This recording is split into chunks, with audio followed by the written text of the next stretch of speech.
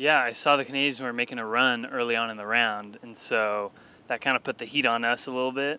So I was glad to see that by the end, a few guys had battled back, and I ended up having the match at the very end to clinch it, which was cool. So they definitely made a good run, but we managed to hold them off. It's kind of cool to have the whole team hanging out on the 18th green to see the outcome of my match. That was definitely a lot of fun. But, you know, I'm just happy that I was able to make a long putt on 18 to kind of finish it off in a picturesque manner, I suppose.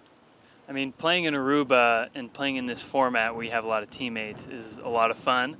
And so it's just so relaxing being here on an island, playing golf. After the grind of the fall season and Q school, it's definitely a total 180. And so it's kind of easy to play comparatively to the tough tournaments we had a few weeks ago. It's much easier to play now because we're so relaxed and we're having a good time.